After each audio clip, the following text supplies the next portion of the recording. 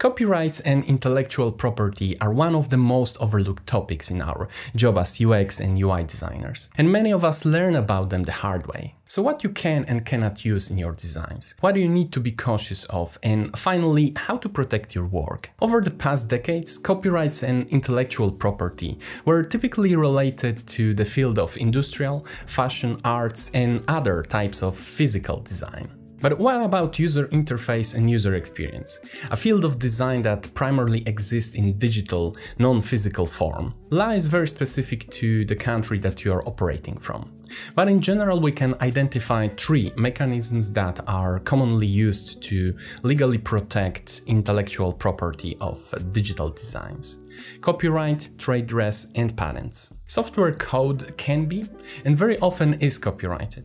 But when it comes to the UI part of software, courts are still struggling with application of copyright law. This means that there is a lot of uncertainty in terms of what is protected by this law and how it would be interpreted in courts. In Dr. Craig Rosenberg's article on the subject, we can read that in general you can copyright the expression of the idea, but not the idea itself. So you couldn't copyright the idea of a clickable button, but you can copyright the artistic design of a specific button. For example, Apple's original trash can icon is protected by copyright. The more artistic and original your design is, the more protection copyright may offer. From that, we can deduce that protection offered by copyright is limited. And while copyright may protect some individual design elements, it's not a good way to protect an overall user interface. Then we have trade dress, which refers to the visual appearance of a product, its packaging or other elements that make it recognizable. Key aspect is that product or its presentation must be highly recognizable and known by a wide audience.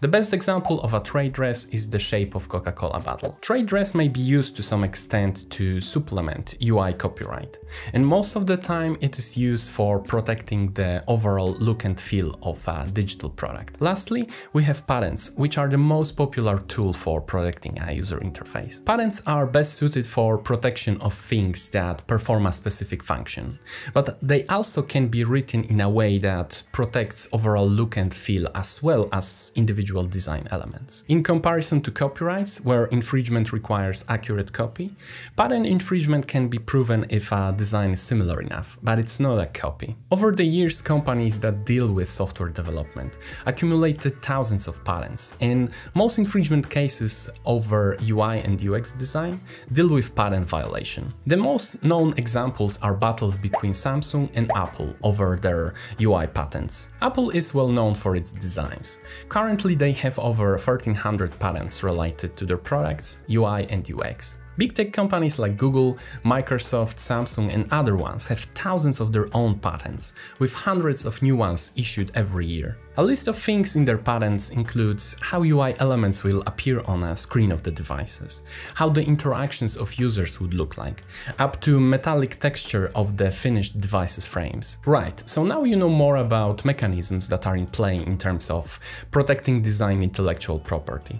But after all this talk about copyrights and patents, you most likely notice that there is something weird going on, because there is a lot of copying and inspiring in the product design field. Which leads us to the concept of design piracy. In short, design piracy refers to the knockoffs and imitations that copy the original designer's intellectual property. When we look closely at apps from the same industry, we can quickly notice that most of them look very similar. Not only that, but we can find the same visual and behavioral patterns across all platforms, websites and apps, and very rarely we can hear about copyright infringement lawsuits. Well, as I quote Craig Rosenberg's article, you can copyright the expression of the idea, but not the idea itself. And that means as long as you aren't copying something one-to-one, you should be okay. UI and UX design are full of well-established patterns, to the point where finding the original is impossible. It's expected from us that we would use and follow those patterns in our work,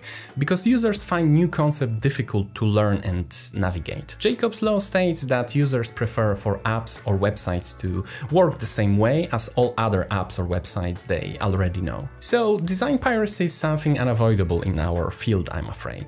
But I would add that maybe it's better to inspire ourselves by the work of others than trying to mimic tweak them one to one. I also wanted to mention things that you should care about and be careful in your work, because I noticed that a lot of designers are struggling with it, especially at the beginning of their careers. All our UI designs, apart from shapes we are creating for buttons, frames, boxes, backgrounds and so on, use things that most of the time are copyrighted. Most of the time you won't be designing your own fonts, icons, you won't be making your own photos or illustrations. So, whenever you are using external resources in your projects, make sure that you have the legal rights to do so. In software development field, copyrights are typically handled, described and shared through licenses. Even if you are using free resources or materials that you copied from Figma community, for example, make sure that the license describes the allowed usage. Never, ever,